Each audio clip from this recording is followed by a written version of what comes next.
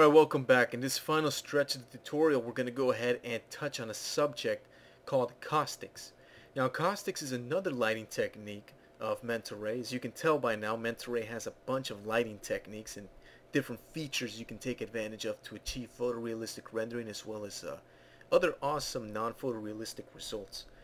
Caustics is the one we're going to look at now. Caustics is a light phenomenon that happens in real life. Now, I could sit here and talk to you about it all day long, but it'd be better if I just go ahead and show you. So, as usual, let's go ahead and open up a scene that I've prepared here for you. It's called 07 Scene Caustics Start. So let's go ahead and open that up. Alright, so this is what you should come up with. And if we do a quick render region over here at the camera viewport, viewport B, we'll see that we get a pretty nasty render. That's no good. Okay, so we're going to get this ready for a nice render here. And the first thing we're going to do is delete the default light. So let's get rid of this guy. See ya. Okay, and as usual, go to the ambience and turn it all the way off. So we get a pitch black render. As usual, that's perfect. Okay, now let me switch from shaded view to hidden line removal so I can actually see something here. And the next thing I'm going to do is create a spotlight so we can actually see what we're working with. So let's go to primitive, let's go to light, and let's create a spotlight. Close the PPG, select the spotlight itself, and now what we're going to do is we're simply going to move it to a new position. So in the top viewport, let's just move it over here in this quadrant up here in the upper right. Something like this looks pretty good. And let's also move it up, so in either the front or the right view, doesn't matter which one. Just move it up a little bit high, so it's going to be at about, it's going to be about at these dimensions right here, about 14 units up. So let's just go ahead and type in 14 units. And so it's going to be about 14 units high, and it's going to be in this upper right area over here. Really doesn't matter where, eyeball it, just as long as you get it up there. Okay, now with that done, let's go ahead and move on to the next thing we need to edit here to get this working. What we have to do now is let's go ahead and with the spotlight selected, we're going to go to its shader here and adjust a few things. Let's enable shadows. Let's go ahead and do a render region here so we see actually what's going on. We're going to enable shadows and we're going to turn the umbra all the way off. Okay, that's pretty good. Let me turn the intensity up to 1. Alright, so you get pretty much what you would expect, right? Okay, now for now I'm going to leave this, I'm actually going to pin this PPG down and I'm going to collapse it. And the next thing we need to do is give this little face object here a different type of material. So let's give it something that looks more like glass. So let's go ahead and select, just click on the face to select it. And we're going to go over here to material and we're going to assign it a Fong material, will be good enough. It's not the best glass shader, but for now it serves its purposes. Knock its, well, its ambient doesn't matter, but I'll just knock it down to 0. It's just a habit of mine. Okay, that's what we've got so far for the vase. Let's pin this PPG down just to make sure it doesn't go anywhere. And for the diffuse color, let's knock it all the way to pure black. So it's probably going to look like just a pitch black silhouette with a little bit of specular shading there. Let's take the specular shading and let's increase it to, let me see how that looks. Let's go with about 250. I think is going to work out pretty good. And you can't really see the specular highlight, but that doesn't matter. Let me actually go ahead and increase the anti-aliasing a little bit here. Okay, that looks better. Okay.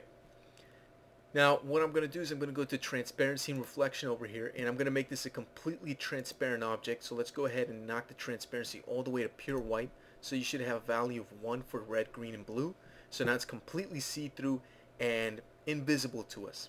Let's fix that. Under here in index of refraction, let's go ahead and change that to about 1.7. And what refraction is going to do, it's going to bend the actual light rays in the scene just like glass would do in real life. So now we can actually start to see the glass right there, the glass vase. And to be able to see it even better, let's go over here to reflection, click on the color box, and just give it a little bit of a dark gray reflection right here till it gets to around 0.1. Then you can stop. Don't give it too much reflection, just a little subtle effect is more than enough, as you can clearly see here in the render region. So that's looking pretty good. It's looking like pretty good transparent glass vase kind of object here. Okay, so that pretty much does it for editing the material for this vase. So let's go ahead and close that PPG for now. Now the next thing that we're going to do is go ahead and activate the Caustics feature of Mental Ray. So Caustics works by photons just like global illumination does. So as you can imagine, just like global illumination, we have to turn it on by flipping on a few switches. So let's go to the spotlight itself. Let's go to the photon tab, and remember we were working with global illumination before. Now we're going to actually work with Caustics. So let's go ahead and check that on.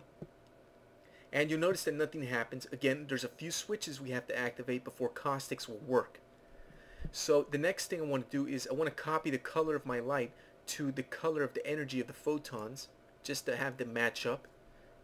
Always good to have them match up. Now we're not going to play around with any of these settings here, the intensity or the number of photons for the Caustics. Not yet, at least. Right now what we're going to do is collapse that. We need to go ahead and activate Caustics in the renderer options.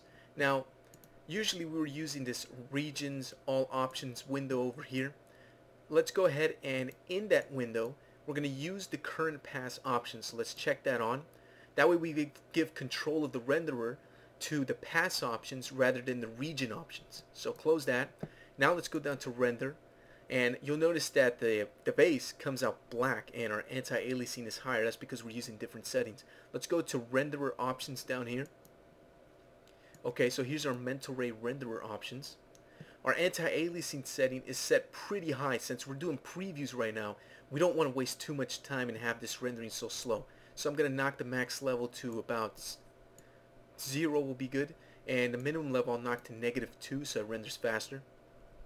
And the next thing I'm going to do is, let's go over here to GI and Caustics, and this time we're going to turn on Caustics over here to activate Caustics rendering. Let me pin down this PPG because I am going to be using it quite a bit. Now it may not refresh over here, so to manually force it to refresh, just go ahead and hold down the Q key, which is for the render region tool, and hit the right mouse button. And it'll refresh, and you get a warning message down here, and it just disappeared because I moved my mouse. Let me go ahead and open up the script editor by hitting this button right here, and let me just expand this out, and we got a warning message right here. It says warning, blah blah blah blah blah blah blah, no objects tagged to generate Caustics were found. It sounds kind of weird and cryptic, right? Well, what Mental Ray is saying in its weird nerdy language is there's no objects defined as a caustic object right now.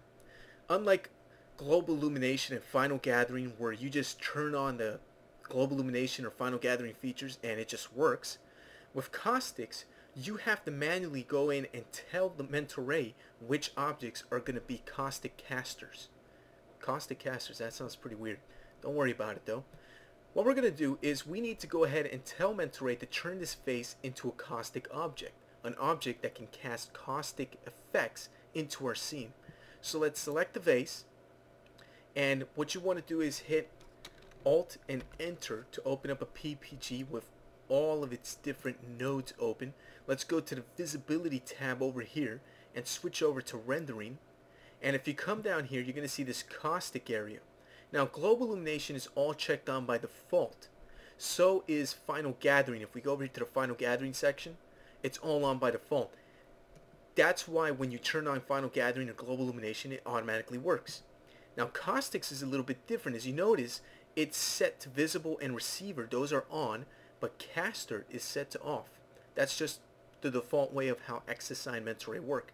So let's actually turn that on by checking that on. Close that PPG. We don't need it anymore. And now when we render out, we're going to get this cool caustic effect on this table or floor, whatever you want to call this gray flat area. And it's that same type of effect like if you took a beer bottle or a cup or something and placed it outside in the middle of the day when the sun is at its brightest. And you place this outside on a sidewalk or on a table out by a barbecue or something. And what you would see is concentrated light rays coming through, getting refracted, and shining off of, well, a table or a floor or wherever this bottle or glass object is located on top of. Now you notice that this is no longer coming out transparent, it's completely black. That's because we switch our options from the render region to the pass options. Let's go ahead and fix that. Let's go over here to optimization. Let me go ahead and just expand this out a little bit just to get our sliders back down here. And under secondary rays depth, what we want to do is change the numbers that are right here in reflection, refraction, and combined. What this does, it tells mental ray, look, you can send rays, ray tracing rays, a maximum of 2, 2, and then for a total of 4. Now these 2 are for reflection and refraction. This means that you can have up to 2 reflection rays and up to 2 refraction rays. After that, they cancel out. When they cancel out, you end up seeing this black stuff in your scene. In this case, the vase looks black. That's because, if you think about it, this is really how the vase works. The vase is actually empty on the inside. Now the outside has one surface, right? The outside surface. If you stuck your hand on the inside, there would be an inside surface on this side of the vase. There would be an inside surface on this side of the vase over here, as well as another outside surface on the outside of the vase on this side over here on the left. This means that our rays need to be able to pass through 1, 2, 3, 4 surfaces in order to be able to accurately display our ray tracing here. So we need to change this. So let's go ahead and change this to 4, 4, and 8, because our combined values should be no less than the sum of the reflection and refraction, and the sum of the reflection and refraction is in fact 8. So now when we refresh this render region, we'll see that we get our nice transparency back. Okay, excellent. Let me go back to GI and Caustics because we're going to be using that more. And we're not going to worry with the optimization tab or the ray tracing for now. Okay, so this is a caustic effect. We got it working. It's not looking too great right now. There's some speckling over here. This is looking kind of like with artifacts and things. We need to go ahead and improve that. But before we can improve it, we first have to see how we can edit the actual caustic effect, which is this effect up here of the highlight on this gray area, this flat area right there. So I'm going to end this video here, and in the next video, we're going to go ahead and talk about how to change and how to control the actual style and the look of the caustic effect. Then after that, we're going to talk about optimizing it and fixing up the quality for a final render. So I'll see you in the next video.